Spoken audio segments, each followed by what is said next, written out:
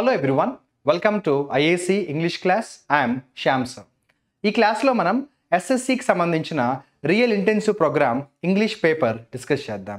ఈ పేపర్లో ఉన్న క్వశ్చన్స్లో కొన్ని క్వశ్చన్స్కి గ్రామర్ రూల్స్ కావాలి, కానీ మ్యాక్సిమం నెంబర్ ఆఫ్ క్వశ్చన్స్కి షార్ట్ కట్స్ అప్లై చేయొచ్చు. అది ఎలాగో మనం చూద్దాం. కేర్ఫుల్గా ఫాలో అవ్వండి. క్వశ్చన్ నెంబర్ 1 చూసినట్టయితే select the మిస్స్పెల్ట్ word. Select the మిస్స్పెల్ట్ word. డైరెక్ట్గా ఆన్సర్ చెప్పేస్తాను. ఇక్కడ ఇచ్చిన ఆప్షన్స్లో ఆస్పీషియస్, అక్నాలెడ్జ్, ఇండివిజువల్ అన్నీ కరెక్టే. This is the wrongly spelt word. Endeavour spelling ఏంటంటే ENDEAVOUR. Endeavour spelling ENDEAVOUR. Endeavour అంటే ఏదైనా ఒక గొప్ప పని చేయడానికి ట్రై చేయడం. Endeavour can be used as a verb and also as a noun. మనం ఎప్పుడైనా కూడా ఎవరికైనా బెస్ట్ విషెస్ చెప్పేటప్పుడు అంటాం కదా, my best wishes for all your future endeavours అంటాము. నువ్వు భవిష్యత్తులో చేయబోయే ఏ గొప్ప పనికైనా కూడా బెస్ట్ విషెస్ చెప్తా ఉంటాం. ఎండీవర్ స్పెల్లింగ్ చూసుకోండి, ENDEA. ఇక్కడ ఈ మిస్ అయింది, ఈ అనేది ఉండాలి. నెక్స్ట్ క్వశ్చన్ చూసినట్టయితే యాంటోనిమ్ అడిగారు, ఆపోజిట్ మీనింగ్ చూద్దామా. మీరు కానీ చూస్తే వాళ్ళు క్వశ్చన్ ఏమి ఇచ్చారో చూడండి. ఫ్రిజిడ్ అన్నారు. మీకు ఎప్పుడైనా కూడా ఇటువంటి క్వశ్చన్స్ ఒకవేళ మీకు డైరెక్ట్ మీనింగ్ తెలియకపోయినా షార్ట్ కట్ అప్లై చేయొచ్చు. ఫర్ ఎగ్జాంపుల్ మీరు చూడండి, సాల్టీ, ఫ్రోస్టీ, చిల్లీ, వామ్. మీకు ఒక ఐడియా రావాలి. చిల్లీ అంటే చలిగా ఉండడం అని అంటాము, ఫ్రోస్టీ అన్నా కూడా చలిగా ఉండడం అంటాం. ఎప్పుడైతే రెండు కూడా సేమ్ మీనింగ్స్ ఉన్నాయో ఖచ్చితంగా రెండు ఎలిమినేట్ అయిపోయే ఛాన్సెస్ ఉంటాయి. ఇప్పుడు ఫ్రిజిడ్ అన్నారు. ఫ్రిజిడ్ అంటే అర్థం ఏంటంటే చల్లగా ఉండడం, దానికి ఆపోజిట్ వామ్గా ఉండడం. వామ్ is the right answer. Emerge. Emerge అంటే రావడం లేదంటే పుట్టడం అని కూడా అంటాం. ఎమర్జ్ దగ్గరగా ఉన్న వర్డ్ ఎపియర్. ఎప్పుడు కూడా ఇన్స్ట్రక్షన్ చదవడం మిస్ అవ్వకండి. సినోనిమ్ అడిగారు. ఎమర్జ్ అంటే ఎపియర్. ఎమర్జ్ అంటే ఎపియర్, పుట్టడం, రావడం అని కూడా అంటాం. మిగిలినవన్నీ కూడా తెలిసిన వర్డ్సే కదా. యాస్పైర్ అంటే కోరుకోవడం, ఎక్వైర్ అంటే సంపాదించడం, అడ్మైర్ అంటే గౌరవించడం. ఇందాక ప్రీవియస్ క్వశ్చన్స్లో కూడా అన్ని తెలిసిన వొకాబులరీ ఉన్నాయి కదా, రైట్. ఆస్పీషియస్ అంటాం, చాలా గ్రేట్ మూమెంట్, గుడ్ మూమెంట్ అని కూడా అంటాం. ఆస్పీషియస్ అంటే ఇట్స్ ఎ గ్రేట్ మూమెంట్ అంటాం. ఇండివిజువల్ అంటే మీకు తెలుసు. అక్నాలెడ్జ్ అంటే ఒప్పుకోవడం, అక్నాలెడ్జ్ అంటే యాక్సెప్ట్ అని కూడా వస్తుంది. ఇలా మనం మిగిలిన వొకాబులరీ కూడా కావాలంటే నేర్చుకోవచ్చు. ఇప్పుడు ఏమడిగారు చూడండి, సినోనిమ్ అడిగారు. మళ్ళీ డుబియస్ అన్న వర్డ్కి సినోనిమ్ ఏంటో అడిగారు. నేను డైరెక్ట్గా మీకు ఆన్సర్ చెప్పేస్తాను, ఎందుకంటే ఇది వొకాబులరీ బేస్డ్ క్వశ్చన్. డుబియస్ అంటే యాక్చువల్గా ఏంటంటే డౌట్ఫుల్ అంటాము. మన వొకాబులరీ క్లాసెస్లో కూడా చాలాసార్లు మనం నేర్చుకున్నాం. డుబియస్ అంటే డౌట్ఫుల్, అంటే ఖచ్చితంగా తెలియకపోవడం, అంటే అన్సర్టైన్. డుబియస్ అంటే అన్సర్టైన్ అంటాము. ఇంకా చెప్పాలంటే డుబియస్కి సినోనిమ్ అన్సర్టైన్, యాంటోనిమ్ వచ్చి సర్టైన్గా చెప్పచ్చు. అన్నీ కూడా మిగిలినవన్నీ కూడా తెలిసిన వర్డ్సే కదమ్మా. సో డిటర్మైన్డ్ అంటే పట్టుదల ఉండడం, సంకల్పం అంటాం కదా, అలా అనమాట. నెక్స్ట్ చూద్దాం. Select the most appropriate antonym అన్నారు of the word in the brackets. Static అన్న వర్డ్కి ఆపోజిట్ అడిగారు. స్టాటిక్ అంటే ఏంటంటే అలాగే ఉండిపోవడం, ఎటువంటి మార్పు లేకుండా, ఎటువంటి కదలిక లేకుండా, చేంజ్ ఏమీ లేకుండా ఉన్న పొజిషన్ ఉండిపోవడం ఏమంటామంటే స్టాటిక్ అంటాం. దానికి ఆపోజిట్ వచ్చి డైనమిక్. ఎప్పటికప్పుడు మారుతూ ఉంటే దాన్ని మనం డైనమిక్ అంటాము. ఓకేమా. ఉదాహరణకి మనకి స్టాటిక్ జీకే అంటూ ఉంటారు, స్టాక్ జీకే, స్టాటిక్ జీకే అంటారు. డైనమిక్ అంటే ఎప్పటికప్పుడు మారుతూ ఉంటుంది. ఓకేమా. ఇన్కరెక్ట్లీ స్పెల్ట్ వర్డ్ మళ్ళీ అడిగారు. సావరిన్ స్పెల్లింగ్ ఇక్కడ రాంగ్ స్పెల్లింగ్ వచ్చింది. సావరిన్ ఏంటంటే స్పెల్లింగ్ SOVEREIGN అనే స్పెల్లింగ్ అయితే రావాలి. RIE కాదు, REI. సావరిన్ అంటే అర్థం తెలుసు కదమ్మా, రూల్, పరిపాలన. రూలర్ లేదా రూల్ అంటాము. సుప్రమసీ అన్నా కూడా ఆధిపత్యం, రూలింగ్ అని వస్తుంది. రిపబ్లిక్ అంటే కూడా ఒక రకంగా చెప్పాలంటే ఫ్రీడమ్ అని వస్తుంది, దానికి కూడా రూలింగ్ అనే అంటాము. అయితే స్టాయిసిజం, స్టాయిక్ అంటారు. ఎటువంటి సిచ్యువేషన్లో ఉన్నా కూడా కూల్గా ఉండడాన్ని స్టాయిక్ అంటాము. ఏదేమైనా కూడా స్పెల్లింగ్ అడిగారు కాబట్టి అక్కడే ఫోకస్ చేద్దాం. ఇన్ఫర్మేషన్ కోసం నేను మిగిలిన కూడా చెప్పాను. నెక్స్ట్ ఇప్పుడు ఏమడిగారంటే the following sentence is split into 4 parts అన్నారు. Identify the segment that contains error. అంటే ఎక్కడ ఎర్రర్ ఉందో స్పాటింగ్ ది ఎర్రర్ అడిగారు. స్పాటింగ్ ది ఎర్రర్ చేయాలంటే ఖచ్చితంగా మనం షార్ట్ కట్ అప్లై చేయడానికి కొన్నిసార్లు అవ్వదు. You have to go by the sentence. ఒకసారి వాళ్ళ సెంటెన్స్ ఏమన్నారో చూద్దాము, కేర్ఫుల్గా ఫాలో అవ్వండి. More than one candidate have expressed. అక్కడితో నాకు ఎర్రర్ తెలిసిపోయింది. మరి మీకు కూడా తెలిసిపోయిందా? ఎలా తెలిసిపోయింది సార్? సెంటెన్స్ మొత్తం చదవాలన్నారు కదా అంటే ఎర్రర్ అంత క్లియర్గా కనిపిస్తుంటే why should we waste time to read the complete sentence? More than one candidate అంటే మీకు ఒక టాపిక్ ఉంటుంది గ్రామర్లో, కాంకర్డ్ అంటారు. దాన్ని సబ్జెక్ట్ వర్బ్ అగ్రిమెంట్ అనే పేరుతో కూడా పిలుస్తాం. సబ్జెక్ట్ వర్బ్ అగ్రిమెంట్ అనే టాపిక్లో ఒక రూల్ ఉంటుంది.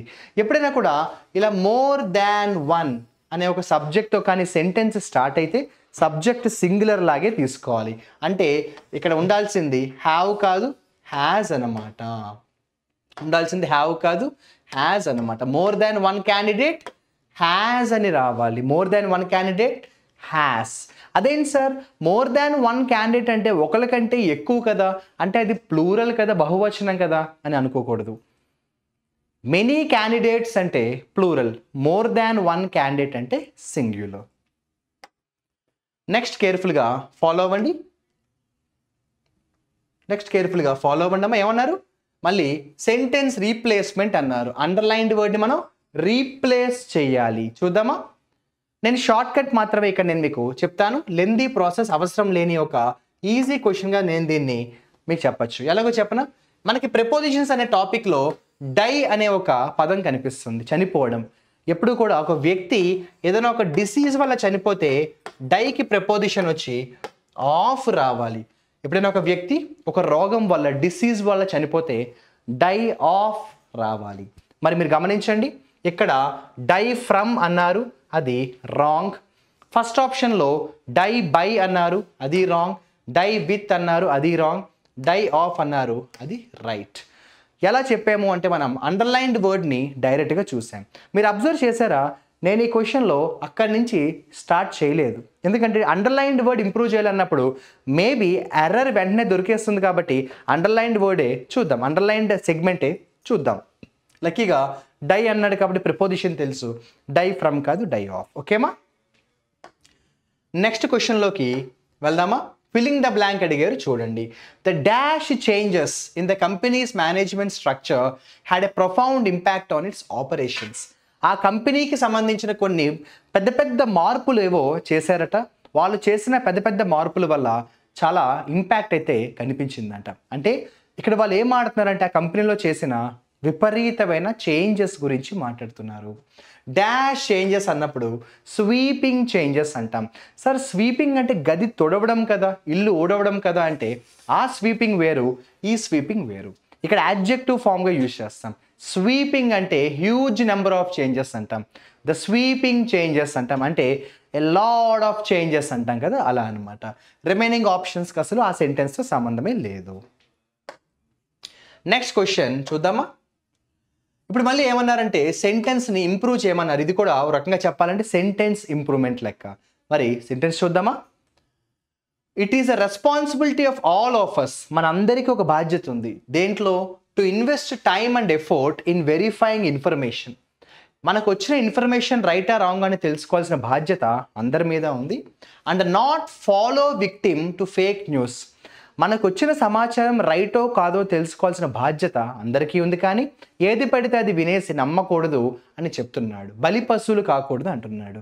బలి పశువులు కాకూడదు అంటే ఫాలో విక్టిమ్స్ కాదు, ఇదిగోండి ఫాల్ విక్టిమ్ అంటాము. Don't fall victim to this news అంటాం మనం. ఫర్ ఎగ్జాంపుల్ ఏదో ఒక న్యూస్ విని నా ఫ్రెండ్ ఒక రాంగ్ డెసిషన్ తీసుకోబోతుంటే నేనేం చెప్పానంటే ఆ న్యూస్ నమ్మకు.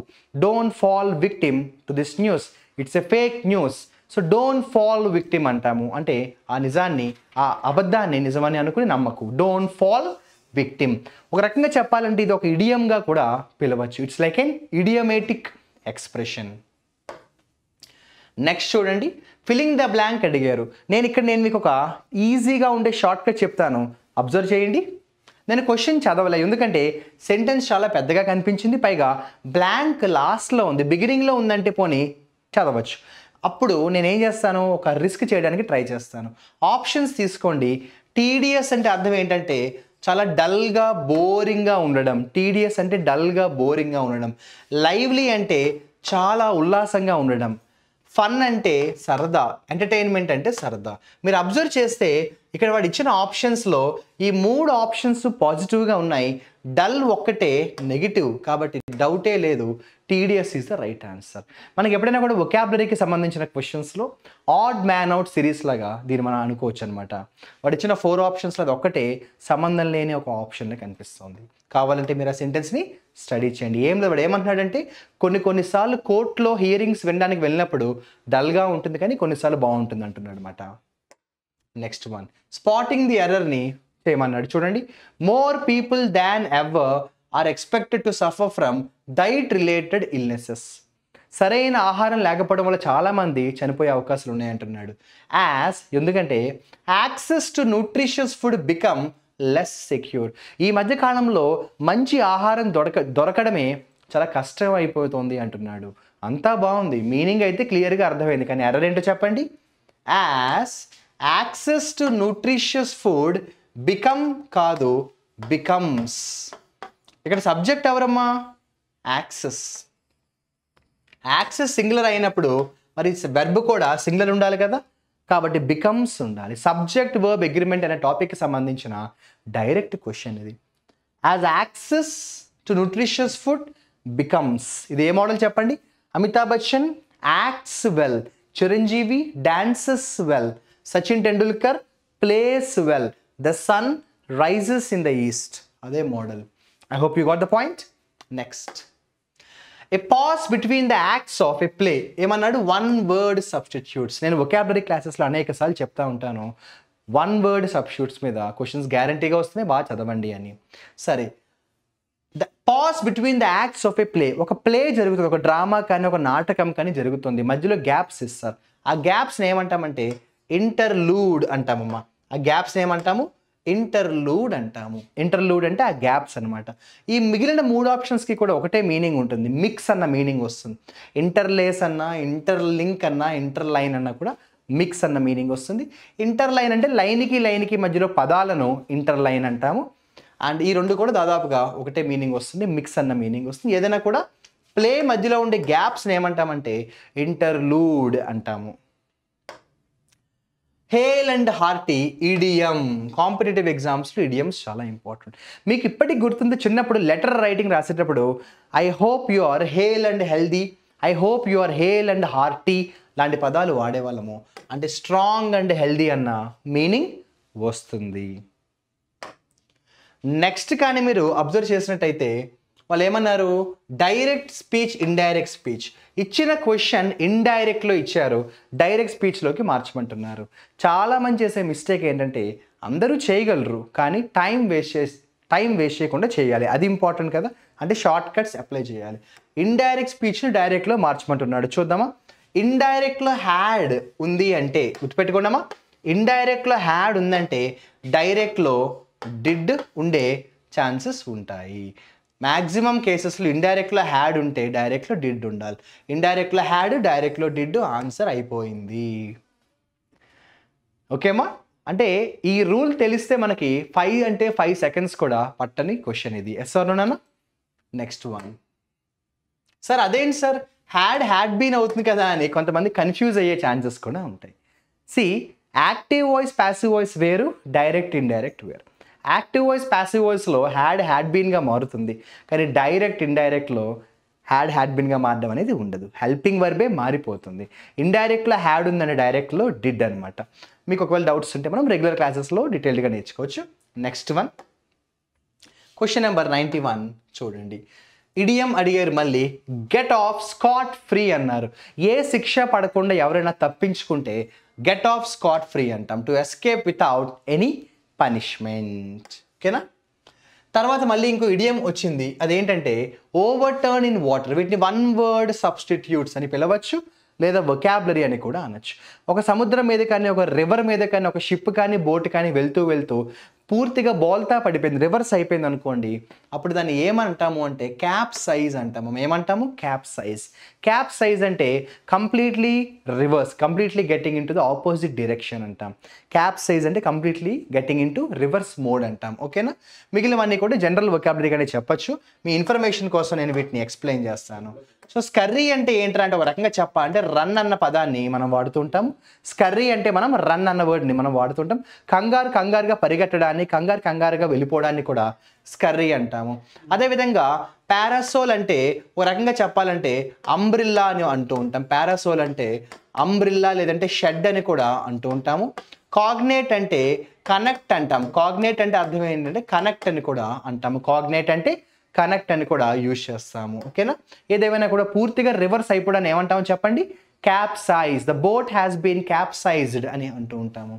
తర్వాత యాక్టివ్ వాయిస్, ప్యాసివ్ వాయిస్ చూడండి, షార్ట్ కట్ మాత్రమే అప్లై చేయాలి.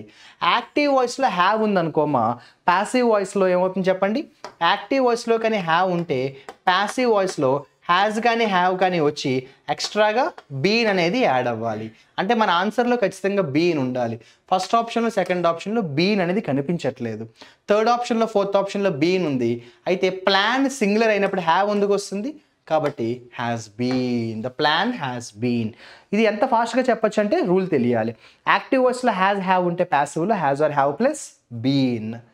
నెక్స్ట్ చూడండి అమ్మా, క్వశ్చన్ నెంబర్ 94.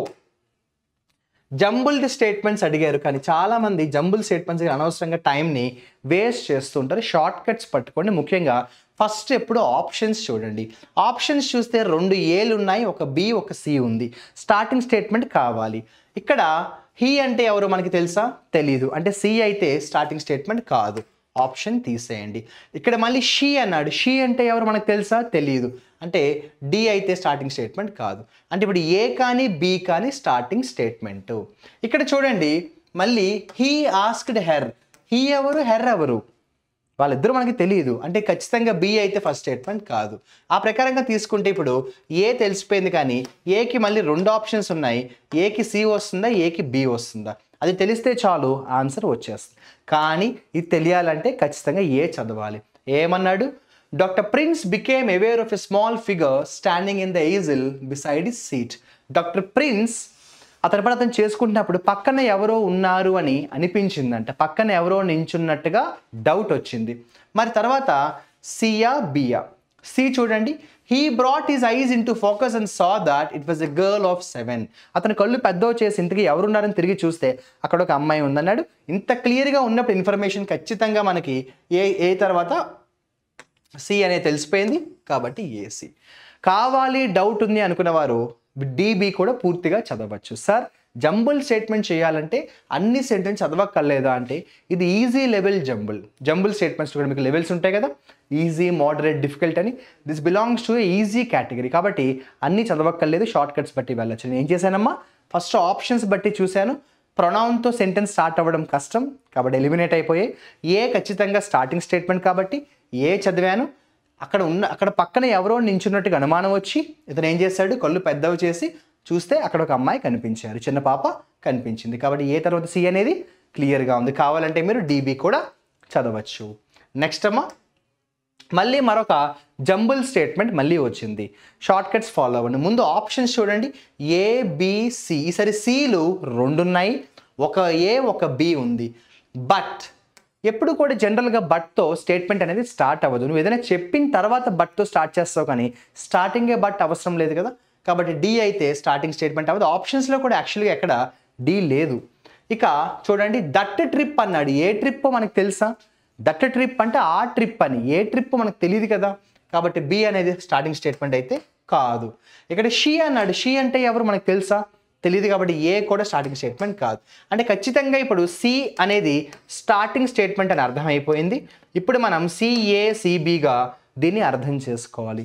సి తర్వాత ఎవరో రావాలో తెలిస్తే ఆన్సర్ అయిపోయింది. అది తెలియాలంటే ముందు సి చదవాలి. సి ఏమన్నాడు? Maria had not yet celebrated her 10th birthday when she was packed off in a train to the United States. తన అమెరికాకి వెళ్ళే టైంలో తన బర్త్డేని 10th బర్త్డేని ఇంకా సెలబ్రేట్ చేసుకోవడం మొదలు పెట్టలేదు. తను అమెరికా వెళ్తోంది ఒక పక్కన. She was packed of in a train. US వెళ్తున్నారు కానీ తన బర్త్డే సెలబ్రేట్ చేసుకోలేదు.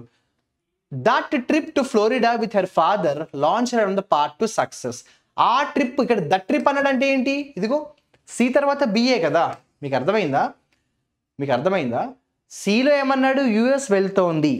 దట్ ట్రిప్ అంటే ఆ ట్రిప్. లేదు మీకు డౌట్ వచ్చింది, పూర్తిగా చదవండి. తను ఫ్లోరిడా వెళ్తున్నారు వాళ్ళ నాన్నగారితో కలిసి. తర్వాత ఏంటి, it also required heart wrenching 2 years separation from her mother. కానీ యుఎస్ వెళ్ళడం మంచిదే, కానీ వాళ్ళ మదర్కి 2 ఏళ్ళు దూరంగా ఉండాల్సి వస్తుంది. ఎందుకంటే వీసా రిస్ట్రిక్షన్స్ వల్ల 2 years వరకు వాళ్ళ మమ్మీని తాను కలవలేరు. ఎంత ఈజీగా ఉందో కదమ్మా. అయితే ఎవరెన్ని చెప్పినా కూడా మీ రీడింగ్ స్పీడ్ అనేది చాలా స్పీడ్గా ఉండాలి, అది మీ చేతిలోనే ఉంటుంది. నెక్స్ట్ క్లోజ్ టెస్ట్ అంటాము. చిన్న ఈజీ లెవెల్ క్లోజ్ టెస్ట్ ఇది, చూద్దామా. క్లోజ్ టెస్ట్లో పెద్దగా ఎక్కువ షార్ట్ కట్స్ అయితే ఉండవు. మనం ఆప్షన్స్ బట్టి కాకుండా సెంటెన్స్ బట్టి వెళ్ళడం better. The first human beings to control fire gradually learned dash many uses. Learned it's many uses. ఎందుకు, మంట గురించి మాడుతున్నాడు. ఫైర్ని కనిపెట్టి ఫైర్ ఎంత ఉపయోగకరంగా ఉంటుందో వాడడం మొదలుపెట్టిన తర్వాత ఆ ఫైర్ వల్ల చాలా బెనిఫిట్స్ ఉన్నాయని తెలిసింది. ఇదిగో తన యొక్క ఉపయోగాలు, ఫైర్ యొక్క ఉపయోగాలు చాలా ఉన్నాయంట. Not only did they dash. First of all ఇక్కడ గ్రామర్ చూద్దామా. డిడ్ వచ్చింది కాబట్టి వెర్బ్ ఏ ఫామ్లో ఉండాలి, ఫస్ట్ ఫామ్లో ఉండాలి.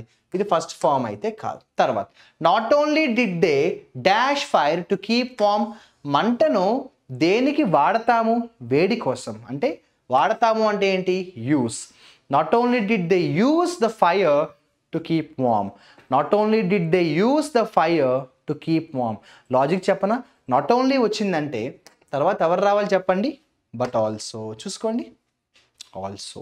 ఇక్కడ మనం షార్ట్ కట్ని ఈజీగా అప్లై చేయొచ్చు. సో మంటని వేడి కోసమే కాదు, ఫుడ్ కోసమే కాదు, ఇలా రకరకాల పర్పస్ కోసం వాడుతూ ఉంటున్నారు. To dash berries. మరి బెర్రీస్ని ఏం చేయాలి చెప్పండి, ప్రొటెక్ట్ చేయాలి, కాపాడాలి. బెర్రీస్ని కాపాడడానికి కూడా వాడతారు. To safe gourd. Safe gourd అంటే కాపాడడం. టు సేఫ్ గార్డ్ బెర్రీస్ అంటే మీకు అర్థమైందా.